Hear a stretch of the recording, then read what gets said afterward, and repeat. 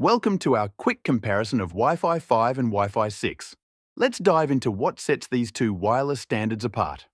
Wi-Fi 5, also known as 802.11ac, has been the standard for wireless internet for many years. It offers speeds up to 3.5 Gbps and is designed for smooth streaming and gaming experiences. Wi-Fi 6, or 802.11ax, is the next generation of Wi-Fi technology. It improves on Wi-Fi 5 by offering faster speeds, better efficiency, and greater capacity. Wi-Fi 6 can reach speeds up to 9.6 Gbps, making it nearly 3 times faster than Wi-Fi 5. It also handles more devices simultaneously, reducing congestion in busy households.